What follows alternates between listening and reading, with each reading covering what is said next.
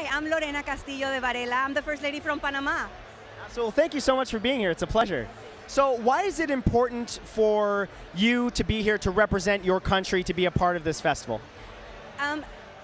It's only one world, one soul, and we're all here to fight the same things. We're here with the same goals, and we have to make it happen.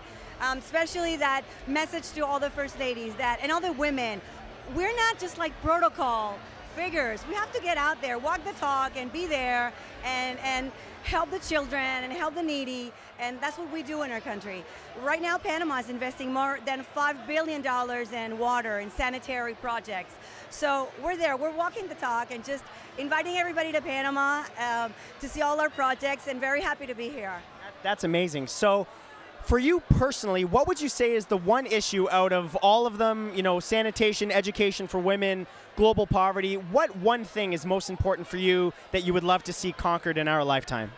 Definitely education.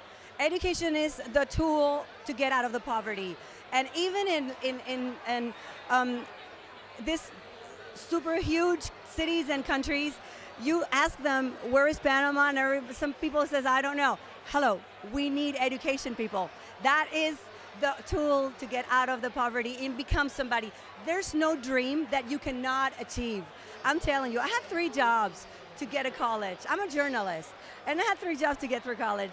Anybody can make it. Don't ever let anyone tell you that you cannot achieve what you dream of. Wow, I love your energy. I have to high five you. That's amazing. Thank you so much for joining us.